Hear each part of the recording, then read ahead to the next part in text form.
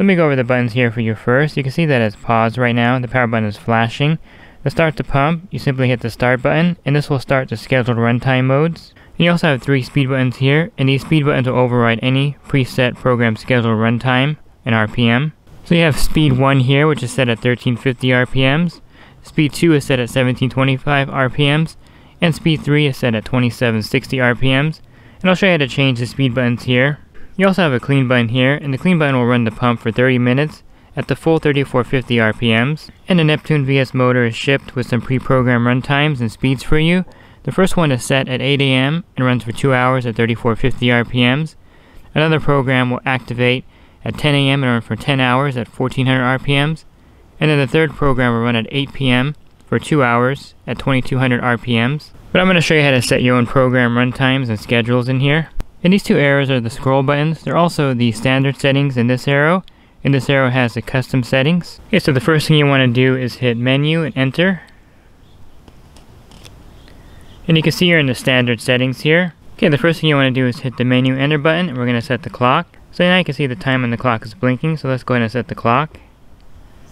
Hit enter after you have set the time there, and I'm going to go ahead and hit the arrow up for the minutes. And it is AM. You can scroll between AM and PM here.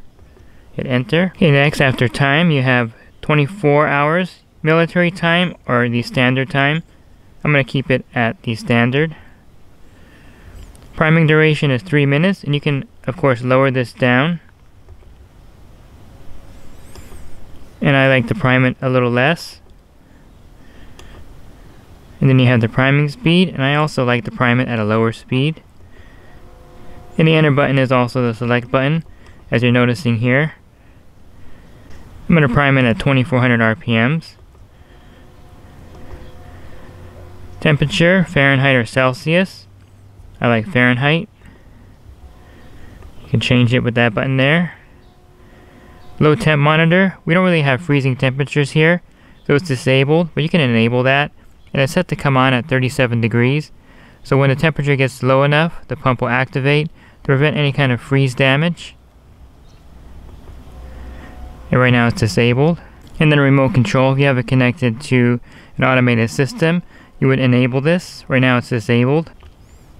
And you can reset everything here. So to get into the custom menus to set your own schedule and run speeds, go ahead and hit menu. And then you see the arrow keys here. Go ahead and hit this one here. And now you're in custom menu. Go ahead and hit the enter button. So I mentioned the first program is preset at 8 AM. 8 AM is actually a pretty good start time, but I'm going to start the pump a little bit later. I'm going to have it start at 9 AM. And then it's going to run for 2 hours, and again that's the factory setting, but I'm going to run it a little bit longer here.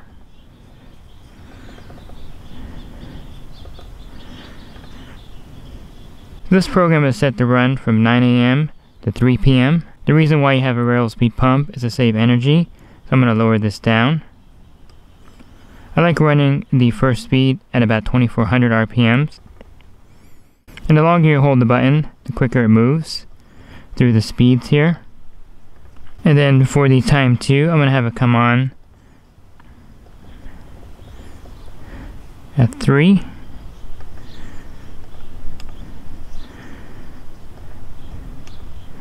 I'm going to have this run for about 4 hours.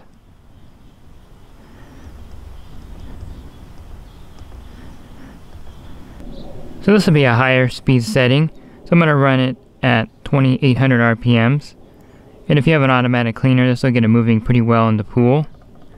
And for timer 3, I actually just like having 2 times running for my pumps. You can set up to 7 different programmable times here, but 2 run times is usually sufficient. So what I'm going to do with this time 3 is I'm going to go ahead and zero it out.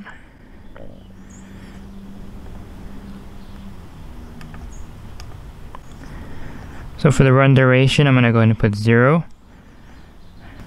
And then you have time 4, time 5, time 6, and time 7. And all these can be programmed to your liking. But again, I just like running 2 different speeds with my VS pumps. When you're done, go ahead and hit the start stop button. And if you wanted to get back into the standard menu for any reason, go ahead and hit this here. That gets you back into the standard setting. and this will get you back into the custom settings to change the menu, run speed, and schedule times. And just remember, when the power button is flashing, it's not going to run in the schedule modes, so you want to make sure you hit start. And now the pump should turn on and run at scheduled program times. And if you wanted to change the speed of these buttons here, let's say for instance you wanted to change the speed to speed 2, go ahead and activate it by pushing the button.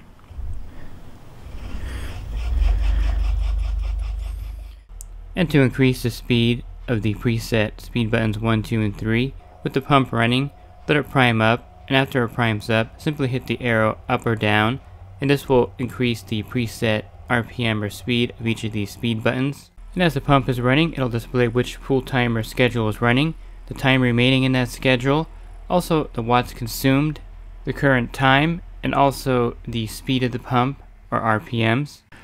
Leslie's Pool Supplies has been do-it-yourselfers and pool trade professionals' trusted partner since 1963, providing quality products and services to make pool care easy, and solutions and expertise to do it right.